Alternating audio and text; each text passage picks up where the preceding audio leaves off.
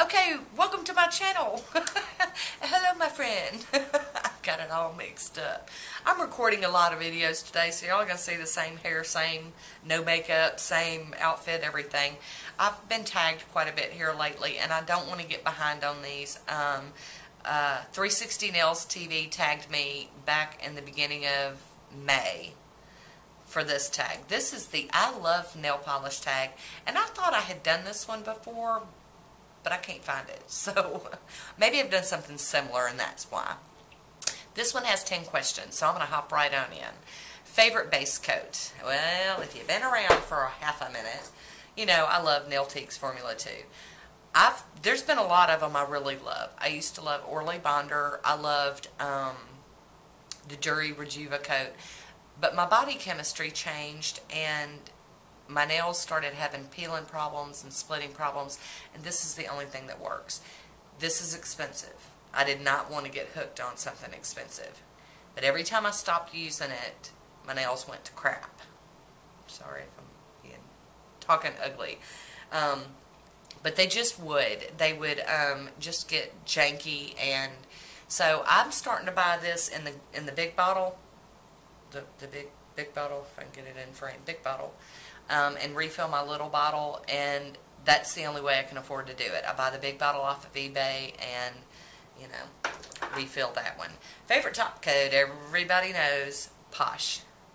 And my bottle, I buy the big, huge bottle of this too, and my bottle, you can't even read the writing on it hardly anymore. It's just barely there. So I love Posh. Top 3 favorite nail polish brands. Okay, I'm going to stick to mainstream because I don't want to step on any toes in the indie world, because I love indie polish. I'm like obsessed with it right now. Y'all see my haul videos, you know. I'm going to say Zoya. Zoya is one of my favorites. Not so much that their colors are so unique or anything like that, but their formulas are almost always spot on for me. I like the bottles, I like the brushes, I like, you know, so I like Zoya. That's one.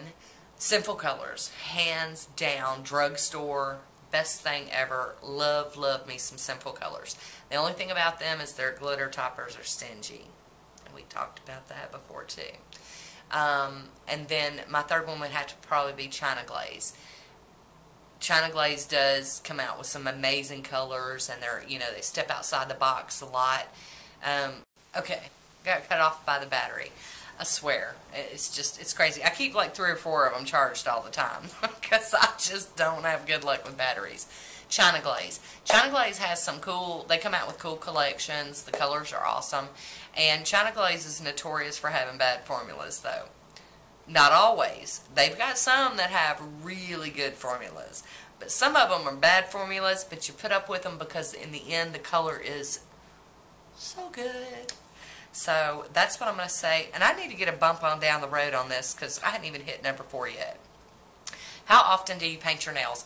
I would paint my nails every night if I could.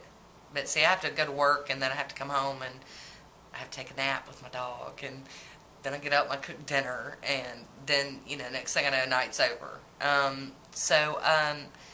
Since I can't paint them every night, I at least paint them at least 2 or 3 times a week. At least. So, I think that's pretty good. Alright, number 5, favorite neutral nail polish. Okay, I'm going to push pause, because I'm going to go grab it. I'll be right back. Okay, this is it. If I can get it in frame. This is OPI. And I don't know if you're going to be able to see all that gorgeousness in there. I'm trying to see if you can see it. This is called DS Classic. Let me see if I can get it to... See, I'm not used to the camera being up there. I'm not used to showing my face. DS Classic. This is something that Kenny Nicole turned me on to. And... heifer. She was talking about this one and going on and on about it, and about how, you know, it's just so classy and clean, and it's kind of like a palette cleanser, and you can wear it anywhere. I don't care what kind of place you work in. You can wear this anywhere. So she started talking about that. Well, I went looking for it, and I ended up with like 20 other ones because I'm looking at my shelf. So, yeah. That's mine, Dia's Classic. Okay. Number 6. Pink or red nail polishes. I like both, but you guys know pink's my winner. I mean, I love pink polish. When I look at my collection, like if I put mine in a rainbow order, y'all, pink would just tear it up. I would have probably 2 or 3 times more pinks than any other shade in the rainbow. It's just crazy. I can't stop buying them. Alright. Number 7, glitter or matte nail polish. I'm going to say glitter because I do like me some bling and some glitter and some shininess and everything. I am starting to get into matte polishes though. Not really matte polishes, but doing a manicure and then mattifying it. And I think that has something to do with the chrome, duochrome flakies. They just look so cool mattified. And so I'm kind of starting to gravitate that way, which is just really mind-blowing because I never really liked matte polish. So next, number 8, your go-to nail polish at the moment. I don't have one because I've got so much nail polish that I'm constantly trying to work my way through them all that I don't have a go-to nail polish per se. Now, if I've done something or I'm in a rush, okay, what I was meaning to say is if I've done something I didn't like and I have to take it off and I'm in a rush and it's like getting close to bedtime and I'm just, you know, crunched, I normally go for a hollow polish, like a Color Club hollow or one of my Jade hollows. Normally because I can paint with them real quickly, not make too much of a mess, and I can, they dry down pretty quick so I can go to bed without worrying about messing anything up. So, that's my go-to, is just a hollow polish. Okay, number 9, what's on your nails now? Nothing. Absolutely nothing. Which is crazy, I know. But it's because it's nail polish day, and as soon as I get done doing these tag videos, I'm going to be working on a collab video. I've got a collab coming up too, so I'm talking nothing on the nails. Nothing. So, okay. I have no color or no design, no nothing. Okay, so the last question. If you had a nail polish line, what would you name it?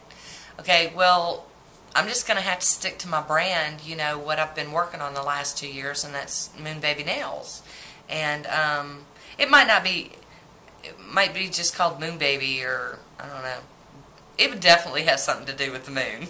I just know that much. It was just, you know, crazy.